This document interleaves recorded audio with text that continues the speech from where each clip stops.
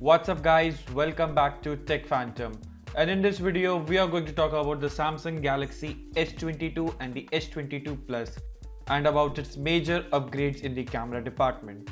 So if you are new here, then consider subscribing to our channel Tech Phantom and also hit that bell icon so you never miss an update from us. Help us reaching out to our 1000 subscribers goal. So let's get started.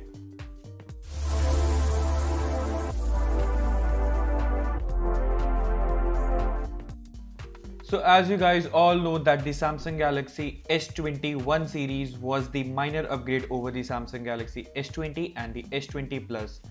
Now in terms of the camera department, the S21 will deliver the decent camera upgrades over the S20, but the S22 will be having a major upgrade over the cameras, as there is a change in pattern for the cameras from the tipster Fronton who has allegedly said that the S22 and the S22 Plus will feature a 50 megapixel main sensor from the 12 megapixel.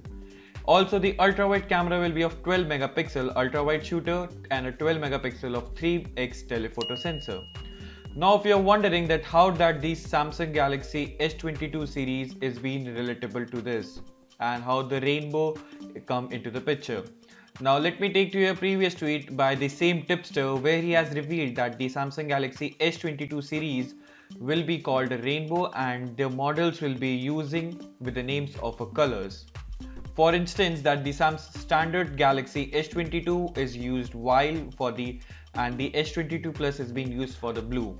For the Ultra version, it's deriving from that we can surely import a dimension for the rainbow. And not only that, if we talk about that the same whether the 50 megapixel is the right move or the wrong, let's assume that the extra resolution will give a better camera, and not only in that case the Samsung will switch to a 50 megapixels primary sensor, which might be the right step forward for the future Galaxy flagships. Now I am saying this because that the 50 megapixel would be a better opinion, and it will be a ISOCELL GN2 which will offer smaller pixels than the 12 megapixel on the main camera which is being used on the base and the Plus model. Not only that, but the generation second for this will be able to outputting the pixel binded shots compared to the 12.5 megapixel and a 2.8 macro camera.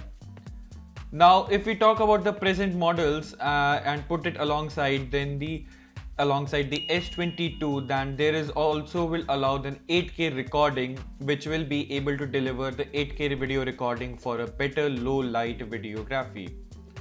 Now in terms of, at least in the theories, that the S21 and the S21 Plus, given that the GM2 sensor has a larger pixels, which means that the more light opportunity can come and give out the overall better quality for the phone, which means that the vanilla Galaxy variant will miss out on the periscope cameras for the another 1 year or 2, and it will be remain to the Ultra model, that is the Samsung Galaxy S22 Ultra.